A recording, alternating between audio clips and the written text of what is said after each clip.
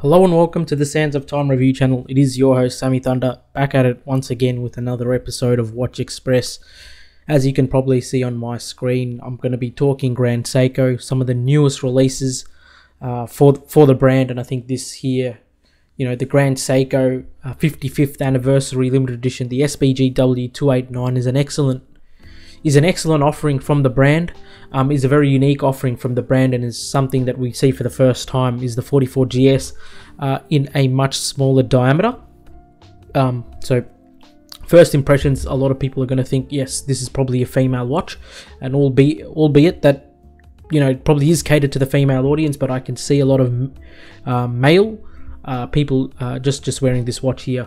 And this is a 44GS case watch that features a manual wind caliber. You can probably think why is because they want to reduce that thickness, and they give you a domed boxed sapphire crystal. First time I'm seeing this on a 44GS watch, so this is very unique. And that looks like a very, very big dome, which it kind of reminds me of the dome I'd see on a Doxa sub 300. And this is what this watch here kind of reminds me, with that crystal, but obviously with that elegance of the 44GS case, the contemporary design that you'd get. And this is a limited edition of 1,200 pieces, with reference SBGW289, with a Australian represented retail price of 7,950 Australian dollars. And this is the watch right here, and as you can see, it features a pink textured dial that's it's kind of based on the sakura, the sakura flowers, or the cherry blossoms. It is very reminiscent of the Grand Seiko Four Seasons collection, the spring, but features a different textured dial, and I believe a little bit more pinkiness or pink to the dial, and that's what we get here with the SBGW 289. And as you can see here, you have the Grand Seiko logo, and you can see here this is more of a rose gold logo compared to let's say using the gold. So they've put in a lot of thought there. They haven't put any text underneath here, which is it really is a clean dial. Like a lot of the manual wind calibers don't really have that text. And then you have a unique set of hands.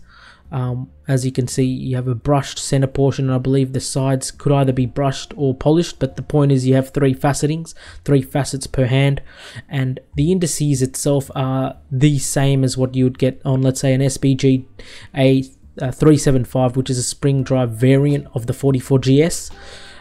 So it is very nice. It is a excellent watch, featuring a diameter of 36.5. So the case diameter of 36.5, I would say the diameter would be here to here, and you'd feature a lug-to-lug distance of 42.7 to close to 43. So it is a smaller lug-to-lug. For me, I think 44 lug-to-lug is borderline, but with a bracelet, because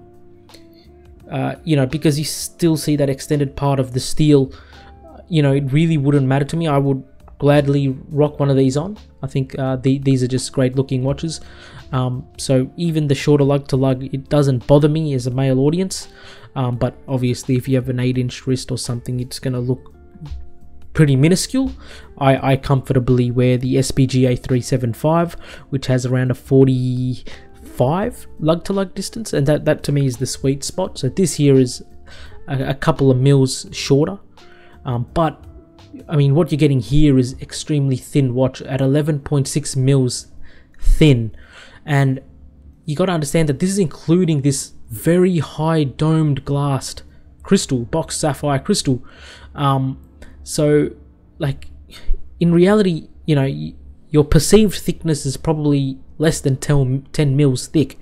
That domed crystal I've got to see in person, but probably makes a small portion of that thickness. And obviously this watch here features 100 meters of water resistance and a screw down crown, which is just excellent. And looking at the case back, they decided to go with a closed case back. I'm not sure if they probably could have gone with an open case back, but maybe Grand Seiko were thinking about, oh, how do we maybe just minimize that thickness. But I do think the manual one caliber and automatic calibers in general are actually beautiful and hence should be seen. But in this case, you know, we still have a nice case back. We have brushed case back with the Grand Seiko Lion medallion, limited edition with the number there. I still think this is nice, albeit. But for me personally, I would have preferred a open case back just to see that beautiful manual wind movement. Would have just made this watch excellent for me. I think they could have done so, but look, there could be movement restriction. Maybe the movement would look, I mean, the movement fits perfectly within the watch. So I think with the 36.5 mils of diameter, I think we would be able to see, you know, an excellent large movement there. So I think it is a little bit of a missed opportunity, but look, if there was a limitation there, I can actually understand that. And obviously, you know, these press images probably don't even do this dial justice, obviously. And then you have the Zaratsu finishing, which is just, you know, on the 44 GS case, you know, to me that's their most iconic case. You know, multiple facets on the case, very complex case, a lot of hand craftsmanship has gone into this kind of watch, and you're getting it for 7,950 retail price, which is just, you know, really is, you know, when you look at it like that, a bargain. So yeah, I think this watch is great. 9S64 movement, which is the manual wind, which features the 72-hour power reserve and maintains at 28,800 beats per hour.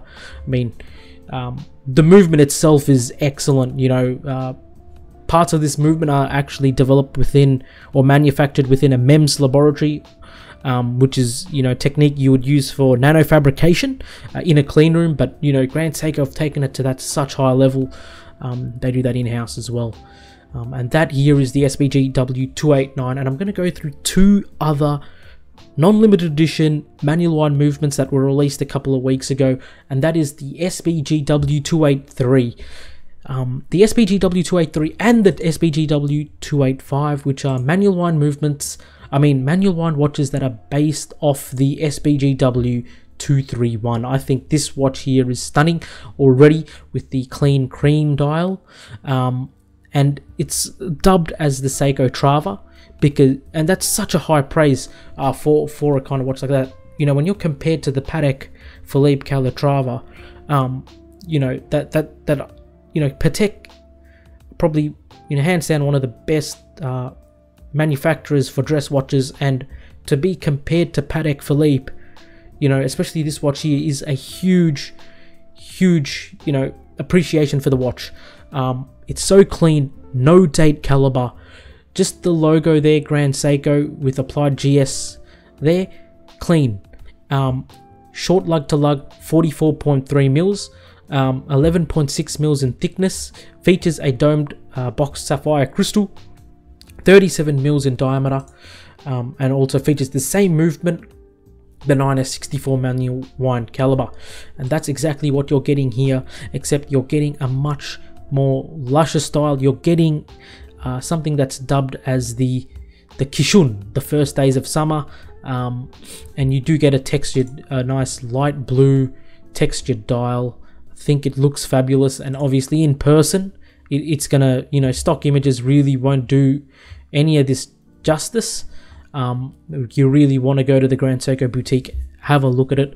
And I think what these watches kind of do is they take the SBGW231 for the audience that probably think it's a bit too boring or plain for them, even though I do appreciate the simplicity and the cream dial, and it takes it to the next level. And they're telling the audience, hey, why don't you buy this watch? Now we're going to give you a very, very beautiful dial that you can look at, and that's what, you know, it's just pushed to the next level. And as you can see, there is that price hike, 7,150 to 6,300 Australian dollars. So we're bumped up by $1,000. And let's take a look here. We do get these straps. I'm not sure if they come with this deployant, because, you know, then I can actually understand a little bit of that price hike, because they are giving you the deployment buckle. But normally they just give you the tang clasp with the SBGW231. But obviously got to see that. So I mean, that's what you're getting here. Blue dial, choice of strap. If you buy from the boutique, I believe. If you don't, you probably will just get this stock strap here, which is just obviously extremely high quality. Grand Seiko Crocodile is just phenomenal.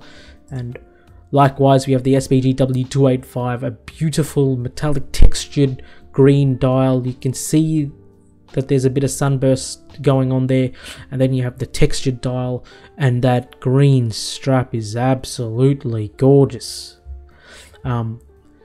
Beautiful.